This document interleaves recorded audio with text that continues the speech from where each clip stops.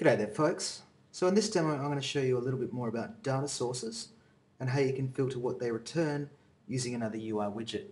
So to get started, you can see I've uploaded a data source just with a list of countries by name and abbreviation, and what I'm going to do is I'm going to create a table view with that. So we'll bring in our table view, bring it to size,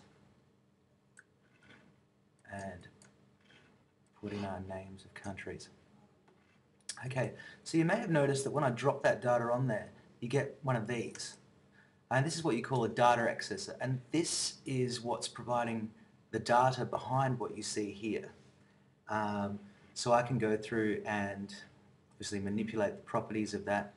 I can also filter that data so that what you see in the table view has been manipulated by another UI component. And that's exactly what we're going to do. So I'm going to bring in a text field,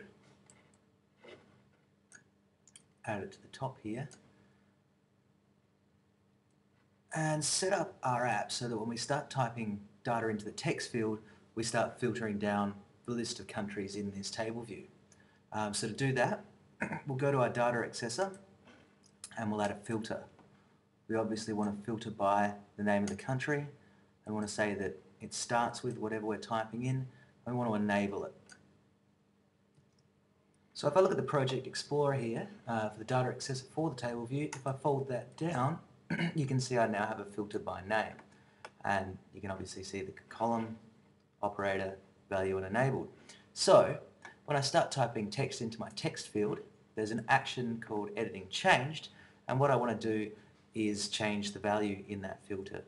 So I'll drag my editing changed onto my value operator of my filter and set the value to my text area's text. Obviously then I want to refresh the data that I've got in my table view, so I simply drag from my editing changed onto my data accessor and tell it to fetch. It's as simple as that.